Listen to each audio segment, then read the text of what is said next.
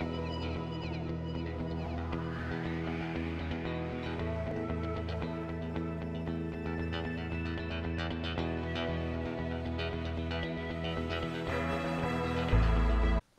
everyone, today we continue our series of video tutorials, and the topic of today's tutorial would be how to retrieve different parameters that are beyond traditional HITRAN format.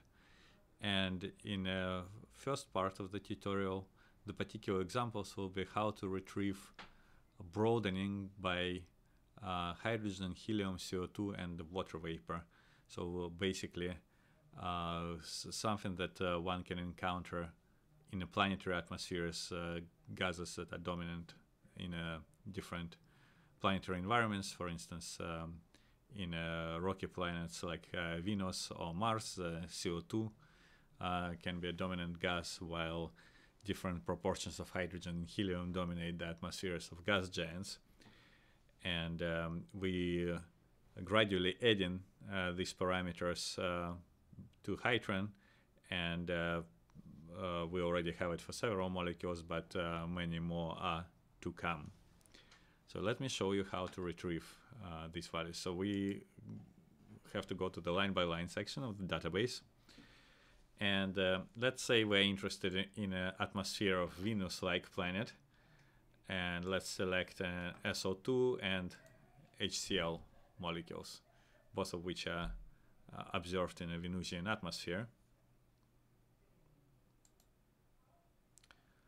We can select all isotopologues for this one. So let's select a region where the spectra of these two molecules overlap.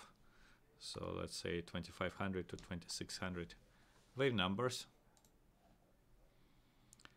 So now, as I mentioned in the previous tutorial, the default format would be traditional .par format. However, if you select that format, you would not be able to retrieve the broadening parameters that I just mentioned.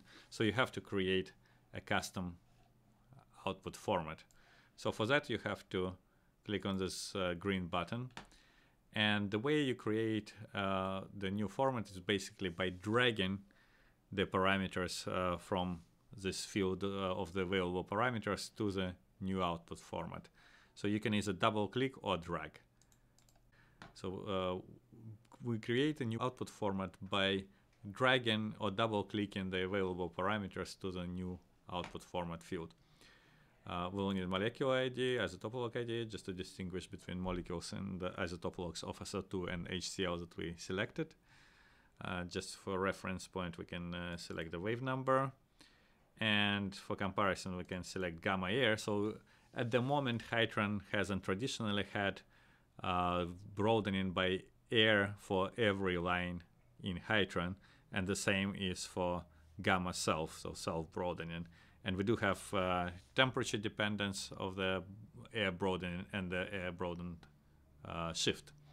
So now we do have the same parameters for broadening by CO2, hydrogen, helium, and water for many gases. So here I'll show you. So if we're expecting Venusian like planet, so we will select gamma CO2 as well for comparison, and we can throw in gamma helium in there as well, just to show you the relative values. Now you can select if you want to display error codes and reference codes, and in fact if you want to know the reference where the data originate from. And we'll have to name the output format, so I'll call it tutorial 3.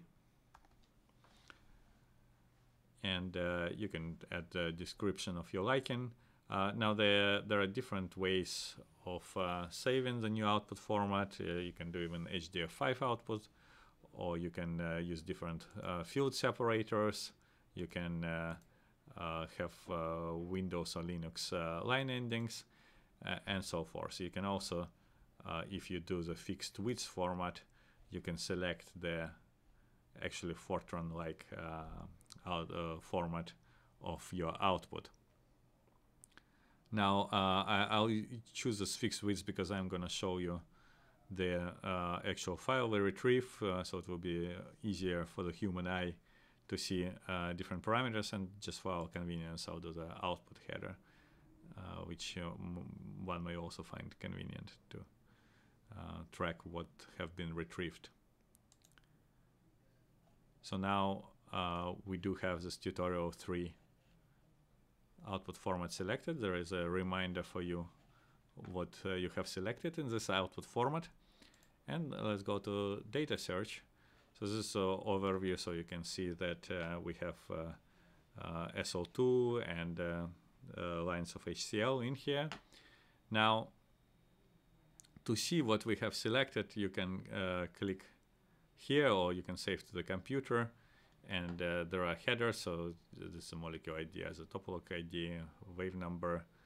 This is gamma air, gamma CO2, and gamma helium. So you can see that these values are quite different from one another, and in fact the broadening associated by collisions with ambient CO2 gas is larger than that for air and especially helium. Now we can take a look at the reference code. So we have this global reference IDs. So now, and these are uncertainty codes from the uncertainty mappings that I have shown in the first tutorial. So now we can take a look about where these reference originate from. So if I go back to our search, so this is an HTML table of all the references, and again just a reminder that these are only the references to the parameters that you have selected, and this is basically a mapping to those numbers you saw in an output file, and of course you can access the original references quite easily, and we will be talking about it in a future tutorials. But it is worth noting that the HITRAN application program interface software enables you to calculate absorption coefficients, absorption cross-sections with a mixture of ambient gases. So you would be able to create different proportions of hydrogen to helium, or CO2 to hydrogen, helium, or air. So these are very useful, and it is quite possible to do it with HITRAN application programming interface. And in the second half of this tutorial, we will talk about how to retrieve non-void line shapes from HITRAN Online.